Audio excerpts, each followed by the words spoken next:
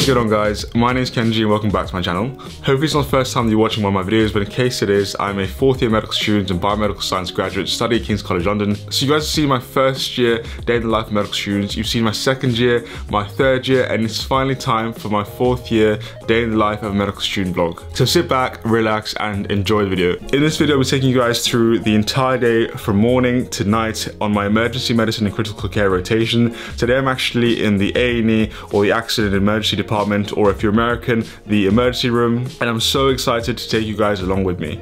Today I actually woke up around 7:45 a.m. The reason being is we don't actually start until 10 a.m. on our emergency rotation because patients need some time to wake up in the morning and realize they have a painful shoulder, to fall over, or to get into a car accident. So we actually discovered that 10 a.m. is normally the perfect time where we arrive. There's actually patients to see. So I woke up around 7:45 a.m. I had my breakfast, got ready, and the last thing to do is get into some more appropriate clothing. So I'll see you guys in 1 second. Alright, so I'm all dressed now, and not gonna lie, baby blue probably isn't my favorite color on me, but it's all good, it's all given, so I'm gonna have to work with it until I become an actual doctor and get to like buy my own and have my name on mine. But for now, this is what we're rocking. It's currently 9:15 in the morning. I live around a half an hour drive to my hospital, so I'm gonna jump in my car, meet my clinical partner, and I'll see you guys at the hospital.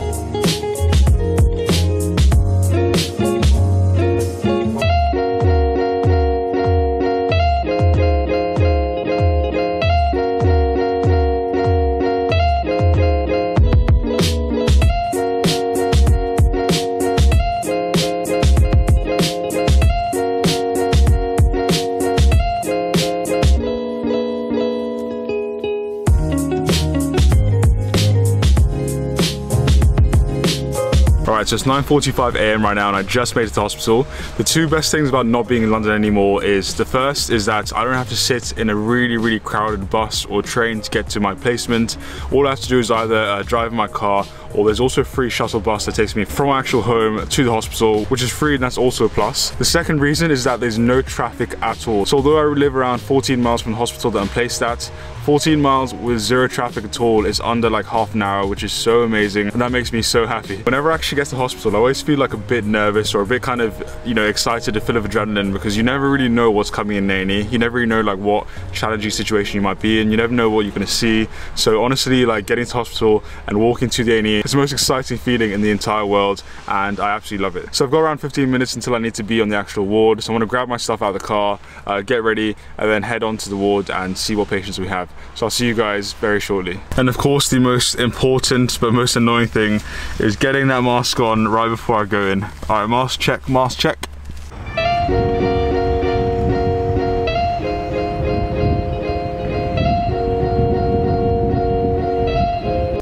So it's around 1 p.m. now and I'm just about to grab my lunch.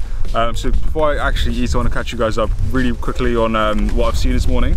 So the first thing I saw when I came in is a patient who was septic. So I'm not entirely sure what caused his sepsis, but sepsis is basically a systemic infection, and it's a very big kind of response to an infection in your body, and it's a life-threatening condition. So if you don't start treatment within a couple of hours, normally we try and target to start treatment within 1 hour, but if you don't start treatment very soon, it's actually a life-threatening condition. The patient can actually die. And the way we start treatment is something called sepsis 6, where you give 3 things and you take 3 things to make it 6. The 3 things we gave the patient was oxygen, antibiotics, and also fluids. And the 3 things we took from the patient were blood cultures to see what sort of bacteria the patient had. We also measured his lactate, and we also measured his urine output as well to make sure that his kind of kidneys and his body is functioning. But as soon as he came in, we measured his observations and we saw that he had signs of sepsis. And the signs of sepsis are basically tachycardia, so a fast heart rate, high respiratory rate, low blood pressure, high temperature, and a few other things as well. So that was the first patient I saw. The second patient that I saw basically had a laceration to one of their hands.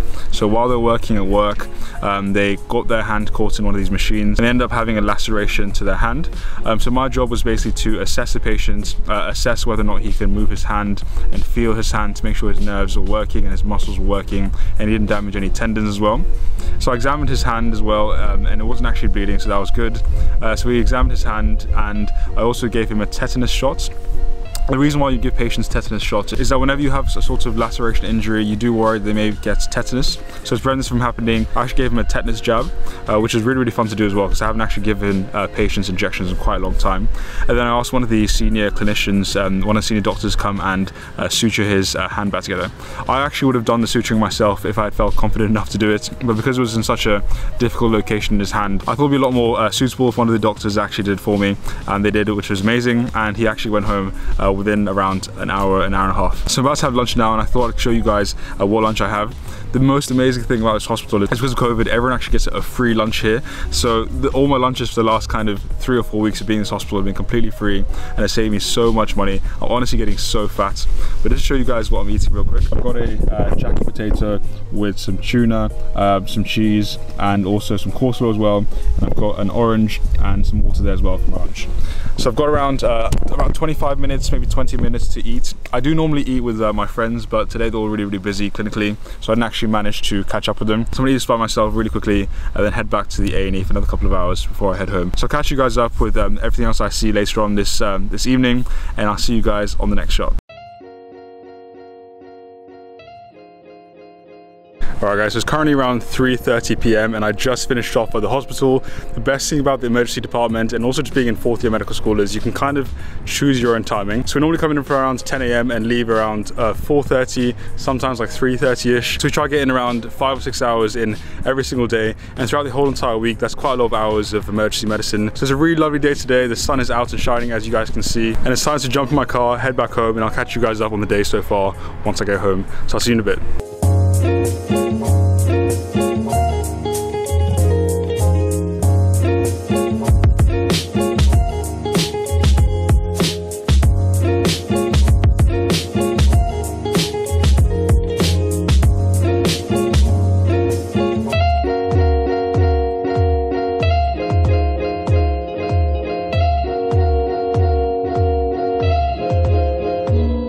So it's currently around 4 p.m. and I'm all dressed out of my blue scrubs clothes, and I feel much better like just chilling in my own sort of clothes. The plan for the next 3.5 hours is to have a quick snack. I actually managed to pick up one of these free sweet chili chicken wraps at the hospital. The plan is to work for the next 3.5 hours. I've been writing one of my publications for the last kind of 6 months, and I'm in the final stages of actually getting it written. So I'm gonna work on writing this publication for some of my research for the next 3 to 3.5 hours, and then I'm gonna hit gym and come back home. So I'm about to jump into this revision session, and I'll see you guys on the next shot.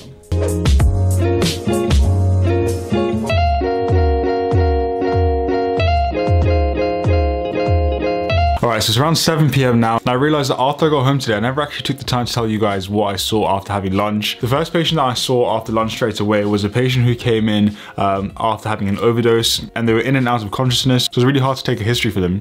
I found this patient really challenging because, as I just said, they just tried to take their life, and you're one of the first people they're seeing after they had tried to commit suicide, which was really, really sad because they came in, they were kind of crying, really, really upset. They were calling themselves like ugly and fat and all of these like really sad things, and they kept apologizing, saying that they wish that they weren't here, they wish they weren't living. So it's really difficult to try and assess the patients at the same time, and also try and make them feel better, and trying to like make them understand that we're here to look after them and really try to be there for them. So it's really difficult to, you know, to be a doctor, to try and be a doctor, to try and be a medical student, to try and treat his patients, but also have to deal with your own emotions, being upset about seeing this person here, and also, you know, trying to calm the patient and comfort them as well. And that's obviously something I'll learn about over the next few years in regards to dealing with a difficult case like this. But having to deal with an overdosed patient for one of the first times ever was actually quite challenging.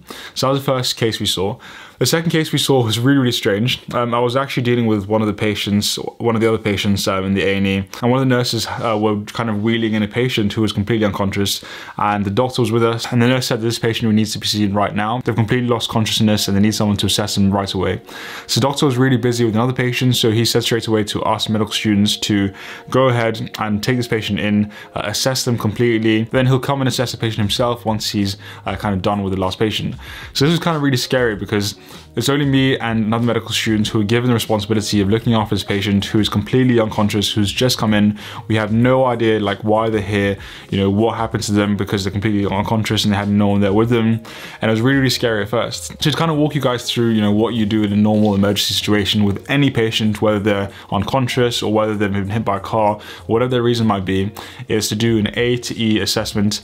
And that's actually what we did here. So as soon as the patient came in, we started off with A, and the first thing you want to do is make sure that they have a secure airway.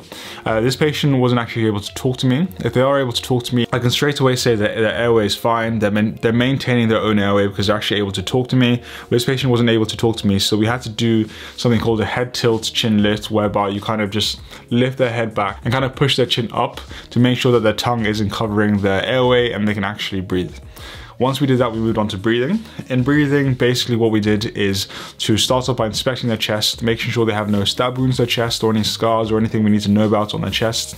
We then put our hands on the patient and asked them to breathe in. Of course, she wasn't able to breathe in for me, but I could feel that there was equal expansion of both her lungs on both sides, so I know that both her lungs are able to inflate properly and one lung isn't collapsed, so that was really good. After that, we moved on to percuss, so that's like making sounds on the chest, making sure that I can actually hear the sound travel through their chest and come out.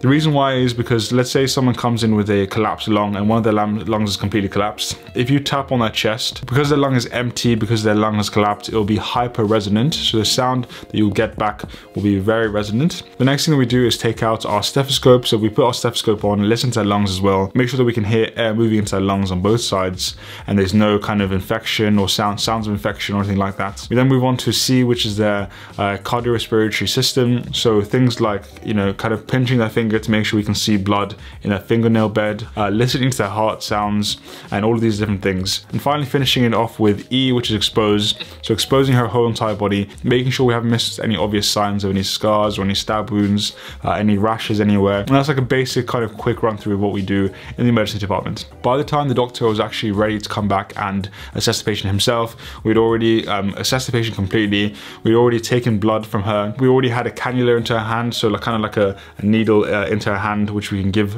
medication straight away. We already had a venous blood gas sample taken. We also had an arterial blood gas sample taken. We had an ECG done as well. So by the time the doctor already came, we'd already accomplished a huge part of the assessment process. So his job was a lot quicker and a lot easier.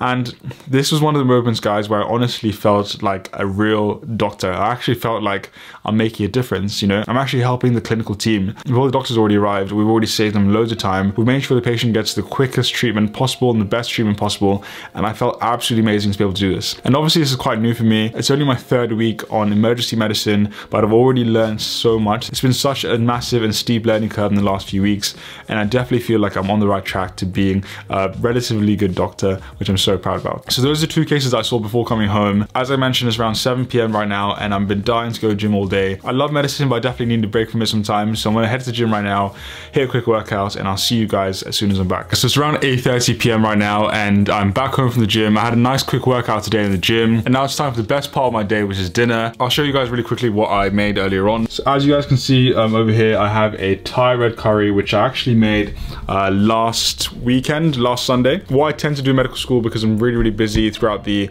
entire week, is I try and make all of my meals all at once on a Sunday, and I have the same thing every single day from Monday till Friday, which is really boring, but it saves me so much time when I'm in medical school. So I'm gonna eat dinner really quickly, and then I'm not entirely sure what I'm gonna do after this. Maybe do a bit more work, maybe do some chilling. I'll let you guys know in around 10 minutes. So it's now 10 p.m. and for the last kind of hour and a half after eating dinner, I sat over on my monitor behind me, as you can see, and I was editing a bunch of videos for a particular project, which I can't tell you guys yet, but a very amazing project I'm so excited to let you guys know about. Hopefully over the next few weeks, I will finally announce what I'm working on. But yeah, I finished editing a bunch of videos. As I said, it's now 10 p.m. and I'm getting kind of sleepy, kind of tired. So it's time for me to have a shower, get ready for bed.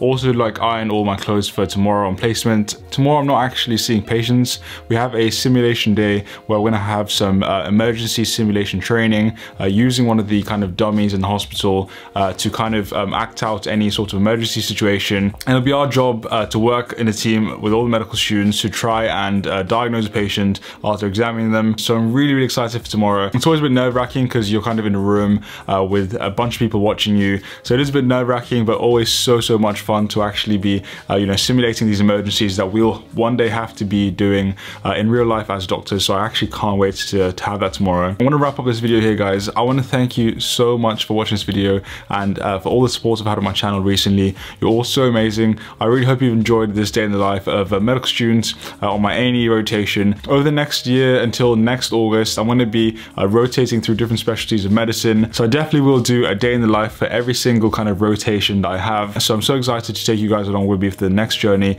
over the whole entire year of being a fourth year medical student. Again, thank you so much for watching. Make sure you guys are subscribed. Please like the video, turn notifications on, share this video with a friend who's interested in medicine, and I'll see you guys on the next video.